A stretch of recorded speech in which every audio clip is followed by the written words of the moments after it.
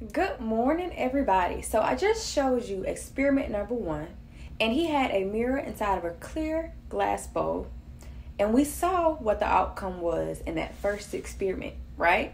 So this time, instead of using a clear bowl, I'm going to use a CD, and I also have my iPhone flashlight.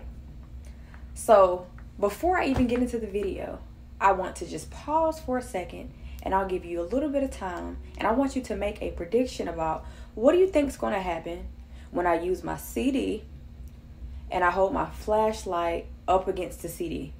What do you predict will happen? So I'll give you 1 minute to make a prediction. All right, everybody. So now we're going to put our predictions to the test. I have my CD, and I'm going to use my phone flashlight to shine upon the CD, and let's see what happens to it.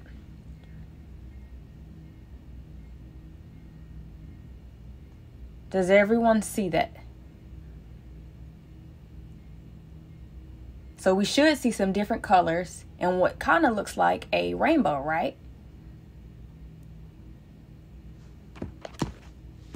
All right, y'all. So what we just saw, just like the chapter discussed, if you hold a prism up against or near a window and you shine light upon that prism, you're going to get a rainbow.